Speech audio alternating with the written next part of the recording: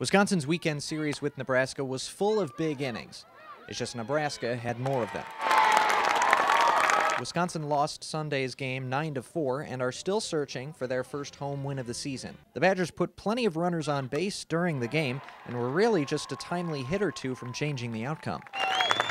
We talked about, wanting the matchup of it was our job to have the bottom of the lineup turn it over, get on base, give our big hitters a chance with the game on the line, and we had those opportunities. So that's a good standpoint that we got the matchup we wanted. We didn't come through and execute, but at least we had that matchup. After a challenging weekend, Coach Healy says the team just has to get back to work and improve for the next series. We've got a lot to work on. At least it's still early in the season. So that was my main message of, the season's not over. But we know we've got to get back to the drawing board a little bit. Next weekend, the Badgers host the Iowa Hawkeyes with Game 1 set for 6 p.m. on Friday. For Wisconsin Athletics, I'm Ken Kozarowski.